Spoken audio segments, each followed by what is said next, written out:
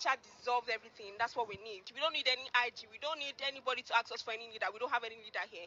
We're all one.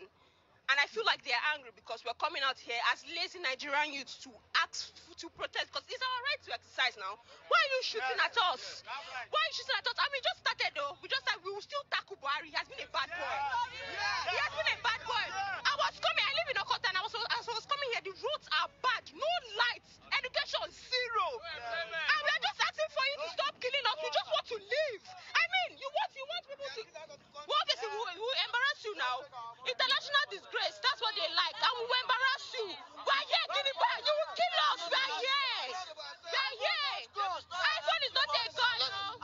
Since you've been here for a couple of hours, right? Yeah. Now, how has the protest been like? Has there been any clapback from the police?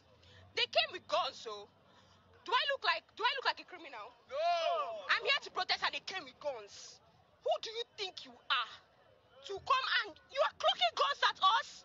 We are just Nigerians. I mean, I'm 21 years old. You don't do that. We're here to protest. You don't do that. We've been peaceful. Then they came with guns.